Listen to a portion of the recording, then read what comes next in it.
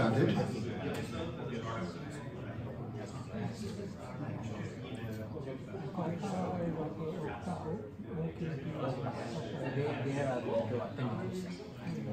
So our next talk is building a data pipeline framework for the cloud, and we have Jacob presenting that talk. He is a full-stack software engineer with experience in containerized deployment, data pipelines, and cloud platforms. And you moved from Miami to San Jose, is that right? I did. Yeah. So, so we have people coming from all faraway places over here. So over to Jacob. Cool. Thank you. How's everybody? Cool. I'm going to try and I haven't held a mic in a minute, so I'm kind of doing this. How was everybody tonight? Ready? Good? Okay. The food was really good, thank you. And I want to say thank you for hosting and organizing this. It's really appreciated. So my name is Jacob. I am a software engineer. I live in Santa Clara, recent transplant from Miami, and really hoping to get out there and meet some people. I feel like I'm just coming out of a cave after a while of working on Masher. So I'm glad to be here and see friendly faces.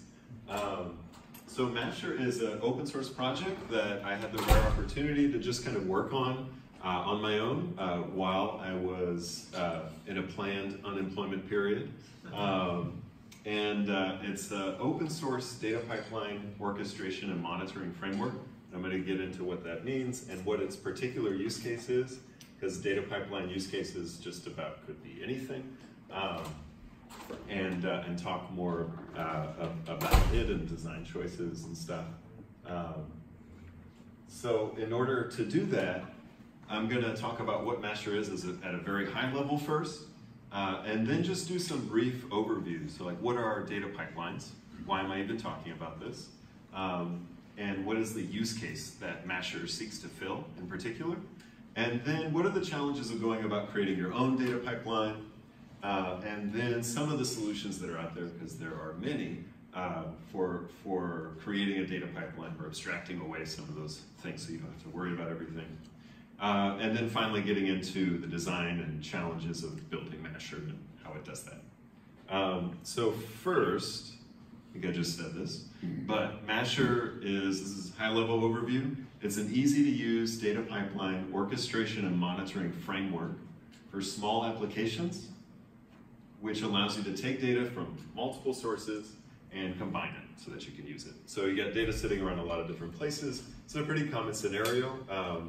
You have data sitting around from a lot of different places. You want to bring them together into one place so you can perform analysis or do something else with it. So Masher is a CLI built in Node.js and published as an NPM package. You can go and use it, download it now. It launches resources on Google Cloud Platform. And it uses Docker to host a tool called Imbolc. Has anybody heard of Imbolc here? Oh, cool. So that's helpful. Imbolc's cool. I'm going to get into it a little bit because you do need to know about it in order to understand Masher. And quick show of hands, who here has used like AWS in the last year? Who here has used GCP in the last year? Okay, that's good. So, I love GCP, and it's a good show of hands to know how I should map the services over as I'm talking. So the first thing is that Masher only launches these resources to build a data pipeline. Right now on Google Cloud Platform, we would love to make it deployable on multiple platforms. Right now, this is what we support. Just felt like we're excited about GCP first, and excited about a lot of the robust machine learning and analytics tools. There's a couple other reasons I could get into at the end if there's time. So first, just what are data pipelines? So obviously a data pipeline at its most simplest is just about getting data from point A to point B, from a source to a destination. But as you know, there's actually a lot of complicated steps in between that comes up depending on the kind of scale and quantity or volume of data that you're moving, and what kind of steps in between, how complicated they are. So for our use case, for Masher, there's a pretty particular use case that we're looking at. You're a developer for a small application, and you've got data sitting around a bunch of different sources, maybe a PSQL database, maybe other applications, REST API, maybe MongoDB, And you need to take data from multiple sources and combine it so you can use it. So more specifically, let's say we're like a niche book app, book selling app. It's just a web app, sells books. That's what we do. Right, and your developers who are on this project, you're building out the application, and you have been entrusted to build a data pipeline that takes data from different sources and puts it somewhere. So for instance, maybe you have an Amazon e-commerce platform and MailChimp, and you want to pull data from each one of these, put it into one spot, so you can see how your email marketing compares with your sales. Pretty straightforward, and pretty common use case, right? Let's see, yes.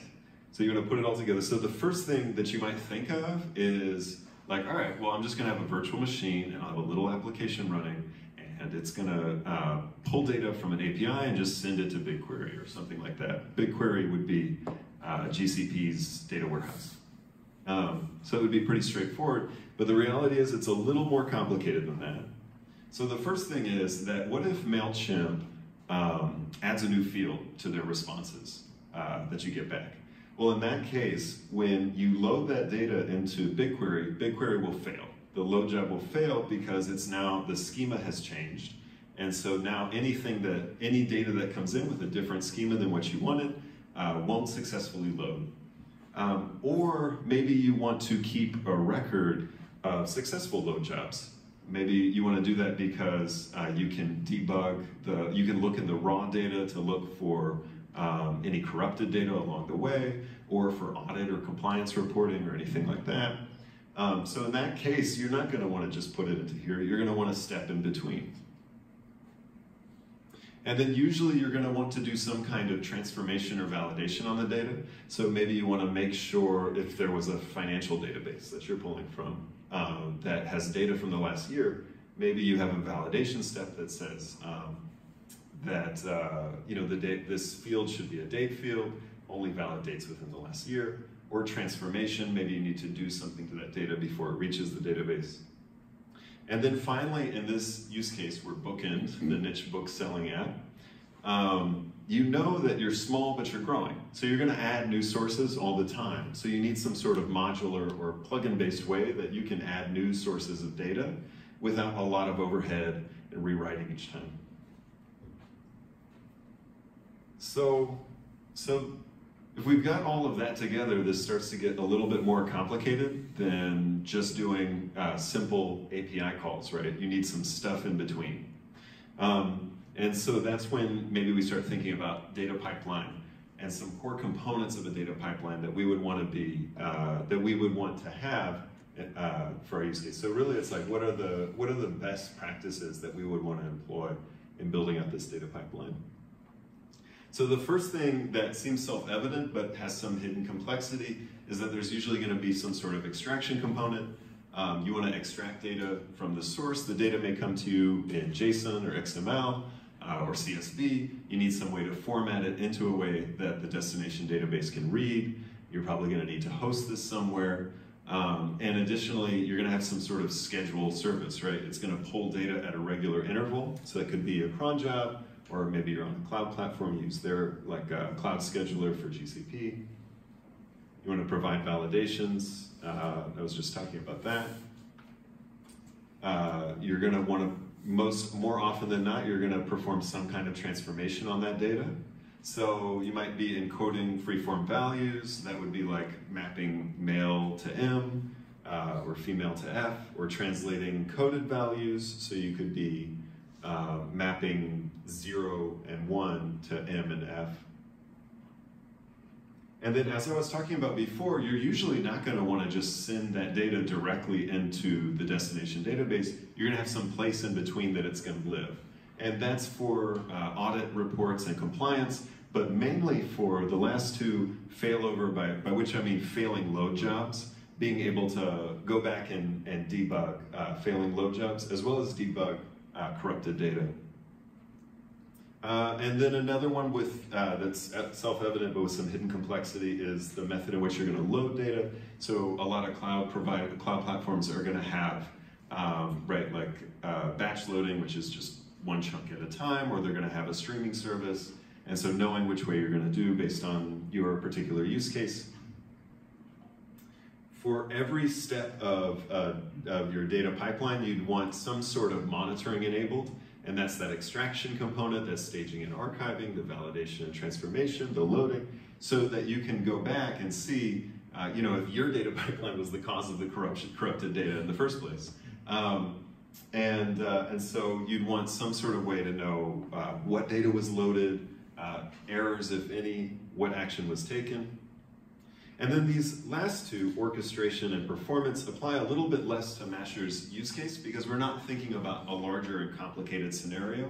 But for larger workflows, just the ordering and orchestration of tasks can become really complicated. Conditional or dependent tasks, and thinking through those particular steps that you would need for your use case. And then performance, most performance issues that you might run into at this scale are going to be bottlenecks at the front or the back when you're extracting data. Maybe there are read limits or throttles from an API or write limits to a database, and that's where you find most of them. So you got all of that figured out, and you want to think about the order in which you're going to build your data pipeline. So ETL, common phrase, extract, transform, load. This is the traditional way of thinking about a data pipeline, and that was really because the cost of storing data was larger than it is today, and so you'd want to do transformations beforehand, like aggregation that might reduce the amount of data so that you could load in less data. But today, the cost of storing data with cloud platforms and other tools is much lower. So so sometimes we might do transformations after the fact and just put everything into the data warehouse of choice. So those general components that we're looking at, right? Data extraction component, staging and archiving, transformation and validation, and then data loading. This is the general components that any good data pipeline should have. So we're building this. So two things to note there before moving forward is just sort of, well, that becomes a lot more things you have to think about for this small web application to go about building that data pipeline. It suddenly becomes more complicated than just setting up something that does some simple API calls. And so a common place we might look then is thinking about, well, what tools are available from a cloud platform. And so, as I was saying, Masher supports Google Cloud Platform right now. And it turns out, right, when you think about cloud platforms, when I think about cloud platforms, it is a wonderful thing that they abstract away so many tools and provide so many resources that you couldn't otherwise use. And at the same time, they're extremely complicated. If you look at any of the dashboards, there'll be 1,000 different services. And if you're going to build something out, you have to know enough, not only about the things that might be data pipeline specific, but anything that is peripheral to that, so that you can make an educated choice about what tools that you're going to use. So overwhelming number of configuration options is one of the first issues that you'll run into in thinking about it. And just for this, researching what tools, what resources we would use for Masher can tell you, like, data transfer service, data flow, cloud functions. Are you going to host it on a virtual machine? And then they just put out Cloud Run while we were doing this, which is really exciting. Would have loved to have used. Right, so there's a bunch of different services that you'll have to research and think through before you can get there. Client libraries may not be complete, so we found that there was no Node client library for Cloud Functions, which is the equivalent of Lambda. And then many tasks are actually comprised of a series of smaller tasks and decision points, right? So if you want a virtual machine, great. What OS, what disk size? You want to do storage, which one? And so it ends up being that actually using the cloud platforms, while it abstracts away a lot, can also actually add a lot of work as well. So just as an example, Masher uses 23 different API calls, and just the main ones we use 7 different services. So that's why there's a lot of solutions, because it's actually kind of complicated to set these up on your own, right? And those solutions are really varied.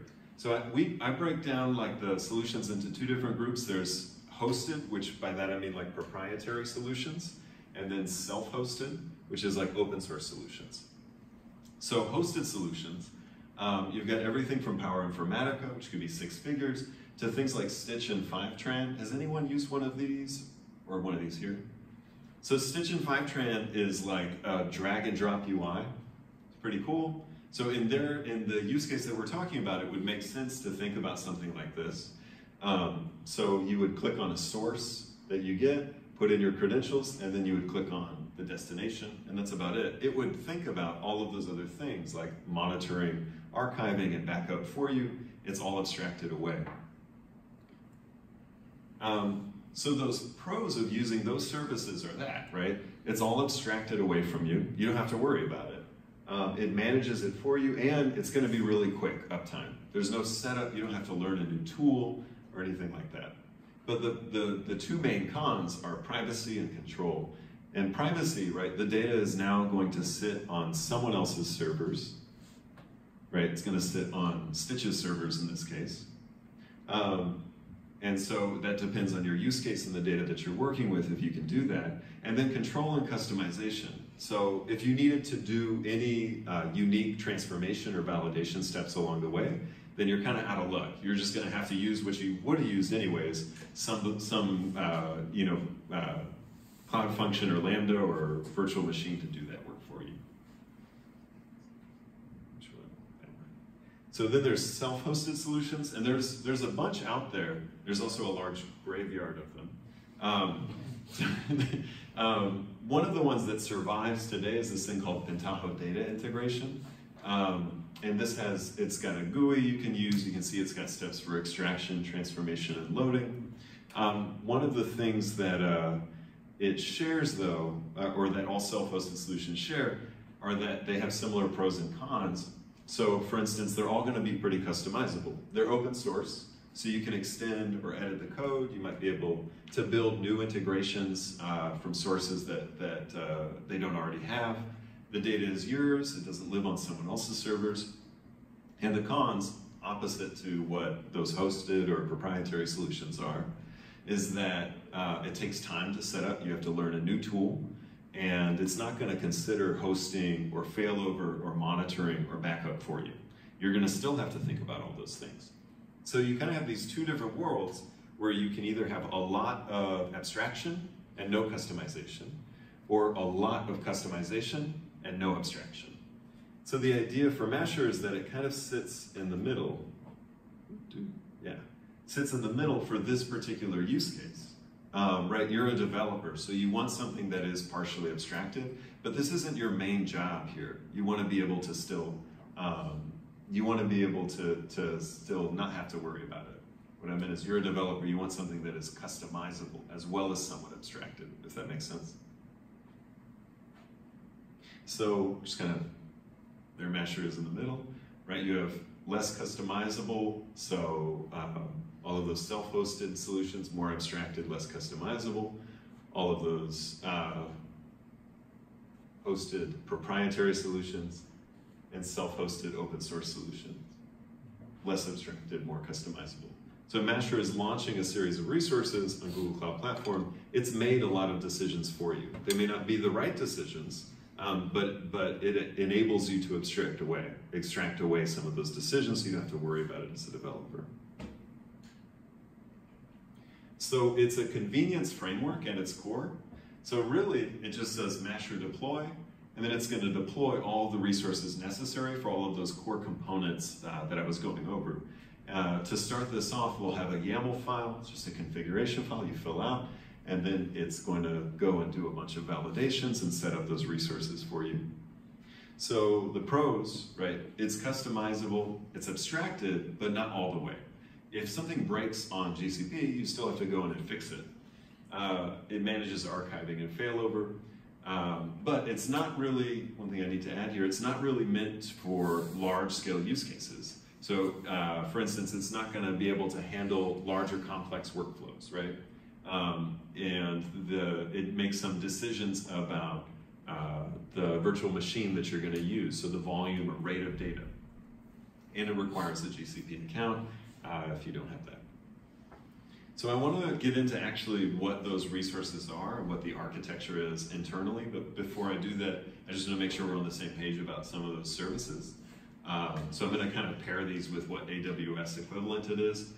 We use a GCE instance, that's the virtual machine like an EC2, Google Cloud Storage, that's like S3, Cloud Functions are like Lambdas, BigQuery is a data warehouse that's what we use to send data to, like Redshift. Then we have Stackdriver logging, and that's the monitoring and logging service in GCP, like Amazon's CloudWatch or CloudTrail. And then one thing that you also have to know about to understand how Mesher works is in bulk. Excuse me. So we wanted some way in which users could provide an input data source without having a lot of code and overhead, but kept in line with just filling out that simple YAML file at the beginning. And so in order to help us do that, we chose Inbulk. It's an open source tool used by people at, I think, Treasure Data locally in the Bay, and created and maintained here. And it's a plugin-based bulk data loader. It's built in JRuby, and it has these input and output gems that you specify with a YAML file. So you would download those gems. Let's say you download an HTTP gem and a PSQL gem. And now within bulk, you can have those gems communicate with each other via standard Ruby objects. So in the example here, we have a YAML file. This would be the YAML file that Inbulk would use. We have an input and an output type. The input type is HTTP with a URL, method get, and then the output is GCS, Google Cloud Storage, the bucket name that you want to send it to, etc. And yeah, an auth method. And this is actually the YAML file that we generate inside GC instance, and I'll get into that in a minute. And so with this allows us to just ask the user, well, just tell us where you're pulling data from. We'll set up all the other resources for you. So you run this file. You can run it once, right? So like to pull data from this URL and send it to GCS once. You would be in the working directory, Inbulk run, and then the name of that YAML file. And that would run that integration once. So pull data, send it to the GCS bucket. However, a lot of data sources, you're going to want to do some kind of incremental loading. So for instance, if you're pulling from a PSQL database, you don't want to load all the data every time. You want to load only the data that you didn't load the last time you pulled. And so to do that, inside Inbulk, inside the YAML file, you could set incremental to true, and then tell it which columns that you want. So created at would be a good one. And then you would do Inbulk run, the name of the YAML file, -c, and the name of a new YAML file. And this will write or overwrite an existing YAML file of that name with the last column that it drew, and that way it always has a simple way to just keep track of state, to always know which was the last one pulled. Does that make sense? Yes. Yeah. Because this is important later about why we have to set up Docker in a certain way. So with this, and then we chose, there were other tools out there that I could get into, but Inbulk was the one that we chose just because it's well maintained. So this is the overall architecture of what Masher sets up for you. So you have that YAML file at the beginning, and you go Masher deploy, and it's going to launch all of these resources. So let's say your input data source in that YAML file was a Postgres database. So it's going to have Inbulk running inside a Docker container on a compute engine, and then I'm going to walk through all of that, but just starting with this first. So we have Inbulk. This is the tool that we're using to load data, right? And it's hosted inside a Docker container. And the reason why that is that sometimes there will be discontinuations. There'll be discontinuations of support for different OSs. So they just discontinued support for Debian 8. And so in order to ensure that in the future, whenever we did updates or anything, it was easy to transfer over, we wanted to put Inbulk inside of Docker. So this Inbulk file is running that command, Inbulk run, or a command specified by the user at the beginning, is running that on a cron job.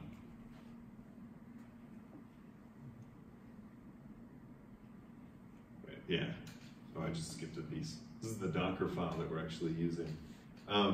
Because unlike most containers that are going to start a process and then stop, this container remains open so that it can run a cron job, and that was a design choice that I'll mention in a little bit. But it's running a cron job inside the Docker container. And it pulls that data from the source and sends it to a staging bucket in cloud storage. And I'll get into this archive bucket in a minute. When data is loaded as new line delimited JSON in this staging bucket, it triggers a cloud function. So when you did Masher deploy at the beginning, the code for this cloud function is actually downloaded to your working directory so that you can make some edits and re-upload it back into the same integration and provide for custom validation or transformations along the way.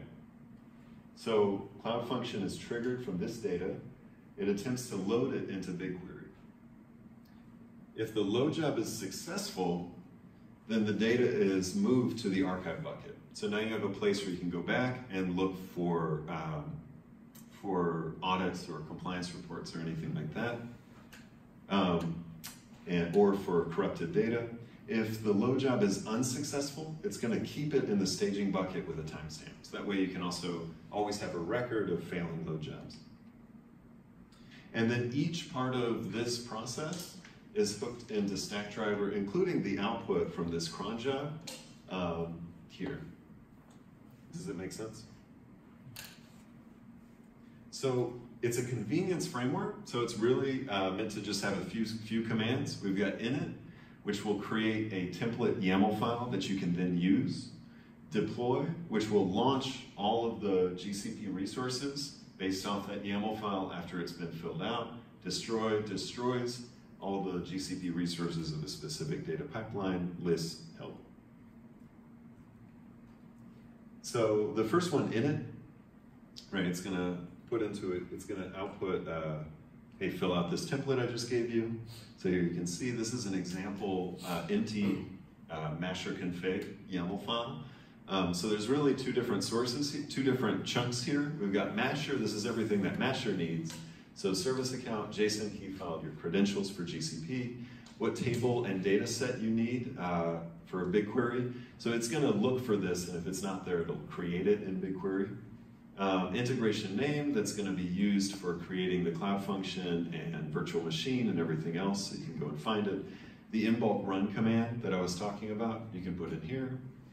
And then those gems I was talking about too, you can specify what gems you need for that. And then for in-bulk, what input type. The rest of that in-bulk YAML file will be generated inside the GCE instance.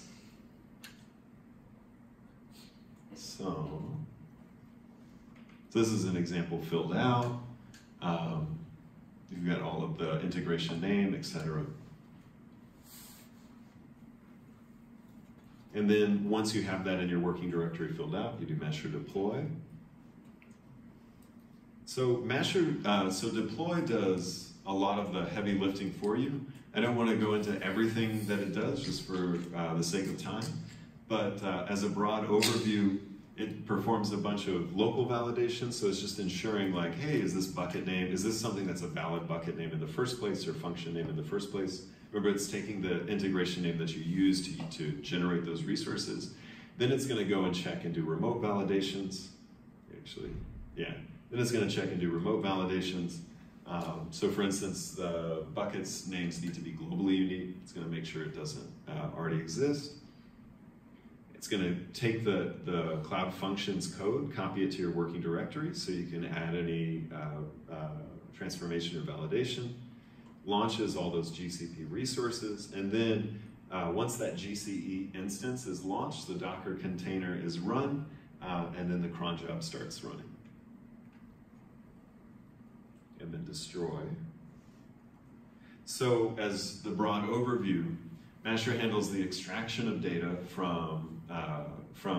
by using in bulk, hosted on Docker on a GCE instance, allows for the user to have custom validation and transformation, does staging and archiving through Google Cloud Storage, and publishes to BigQuery, and provides monitoring through Stackdriver for each step of the process.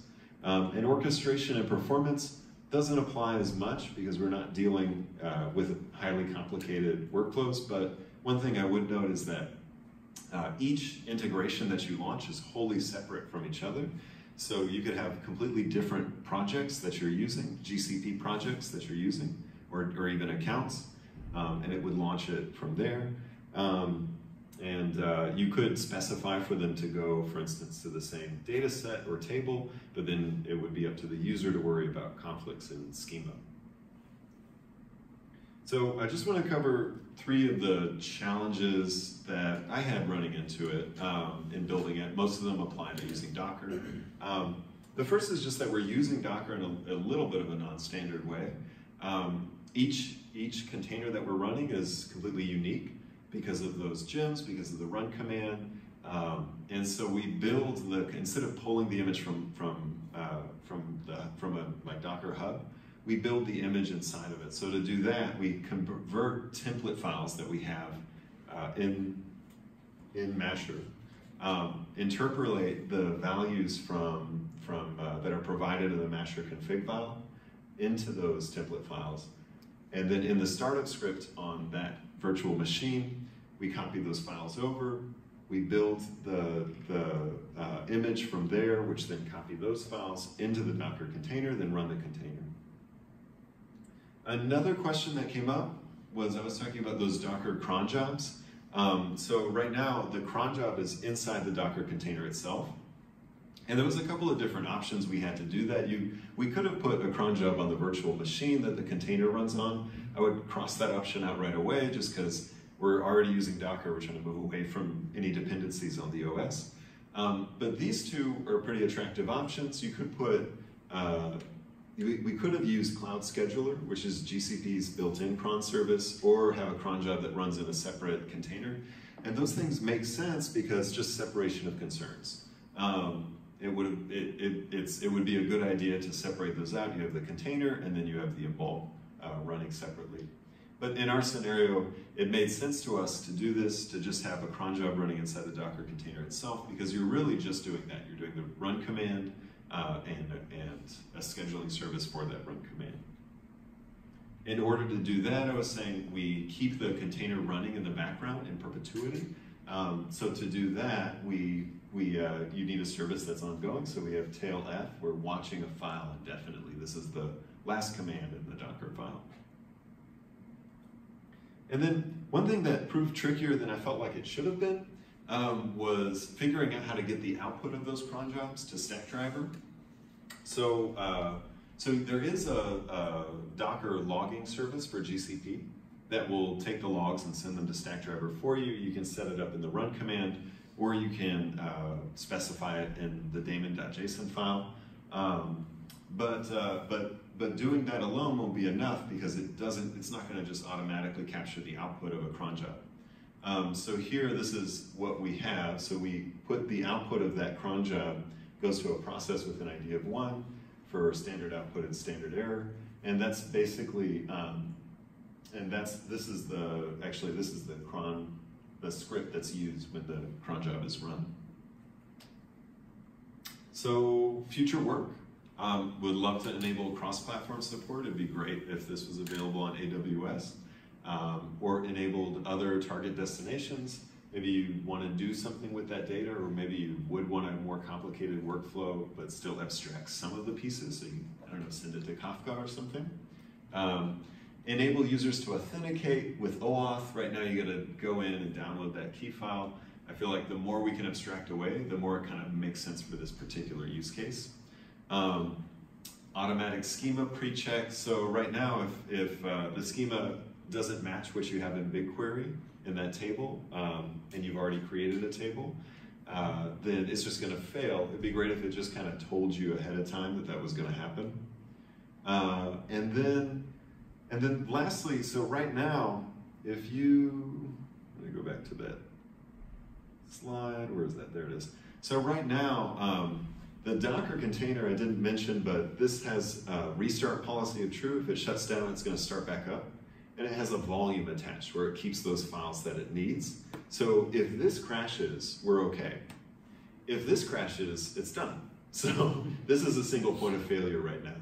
And that's just a factor of limited time. Since I was basically doing this project on my own dime and had a set period of time. But I would like to explore some other options, Kubernetes or some kind of auto-scaling group that would enable us to have some failover options there. Cool. So that's me. I'm not going to put that up. But yeah, so this is the broad overview. Are there any questions that people have? Yeah. How does it manage like states, for example? Like if you mentioned that if that Docker container goes away, Yeah. then how do you know that where Masher needs to start again extracting? Well, so remember when we do when we're running an in bulk job, and we can do in bulk run. You mentioned the diff, right? The diff file, yeah. Right? So the diff file is kept. So the diff file is in the volume that's attached to the Docker container, and so that's actually keeping track of that file. So even if this container is crashes for some reason, it's going to have with that restart policy, it's going to start back up and use the same volume and pick up where it left off. Does that make sense? But it's not like HA or anything like that. It's just always a single container. Yeah. Right. Yeah. Anything else? Yeah. So what exactly does this cloud function is doing here? This? Yeah. It has two functions really. One is that we know that we want to have some place where we're putting data beforehand for debugging and for compliance and audit reports. So this cloud function is triggered by data. So it's one of its main roles is just loading data.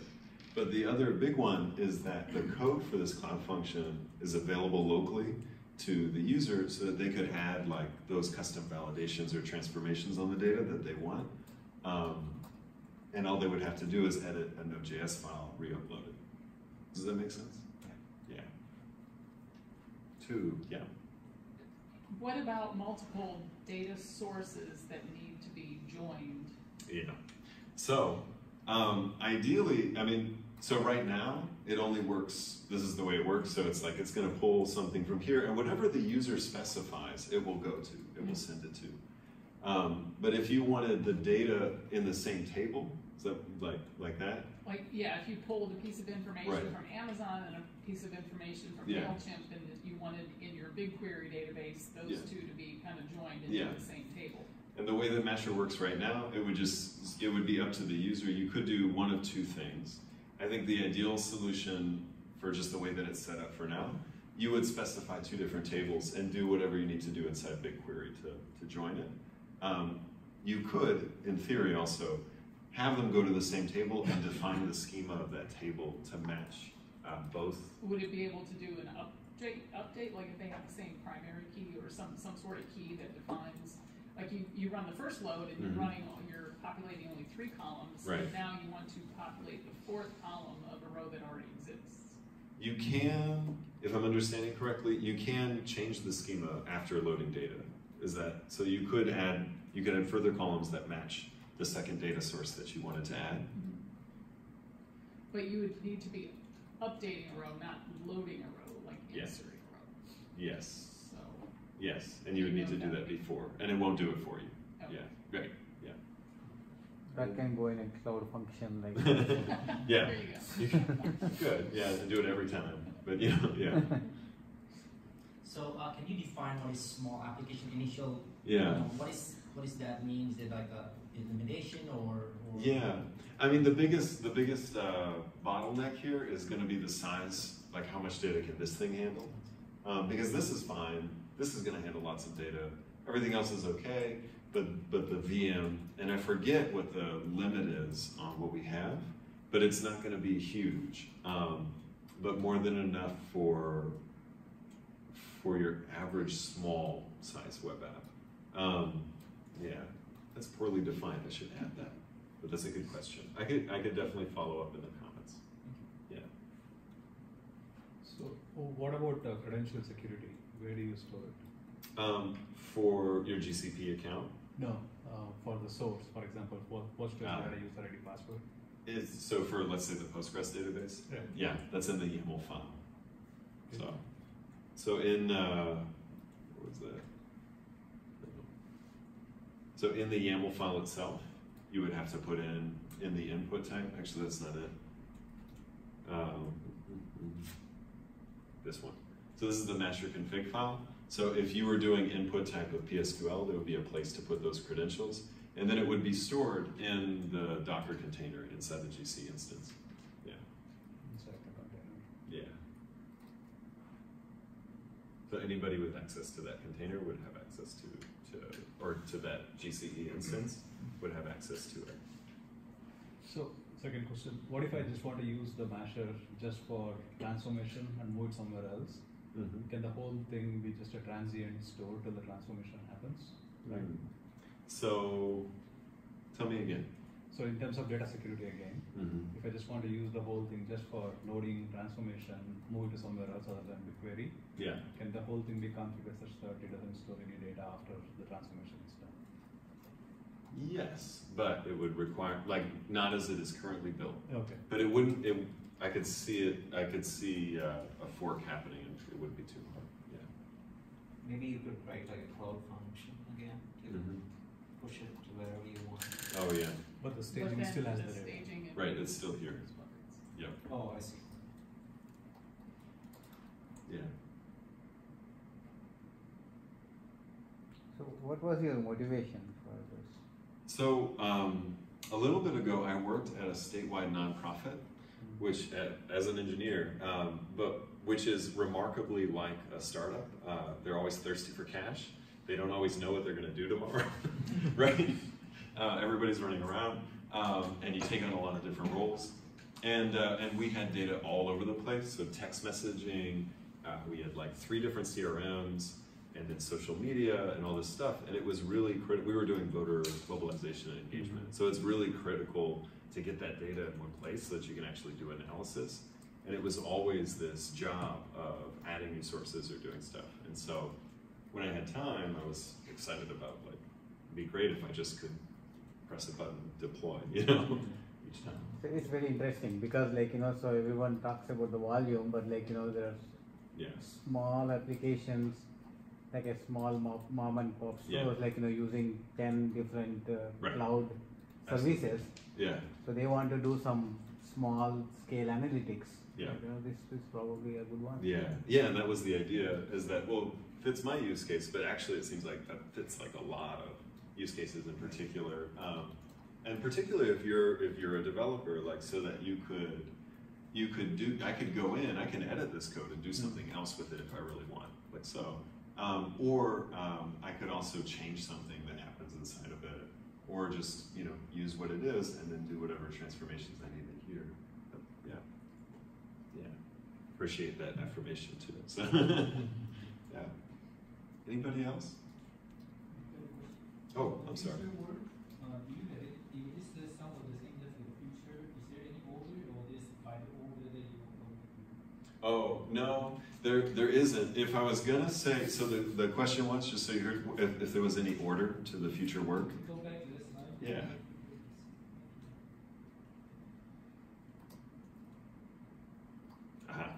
If there was any order to this.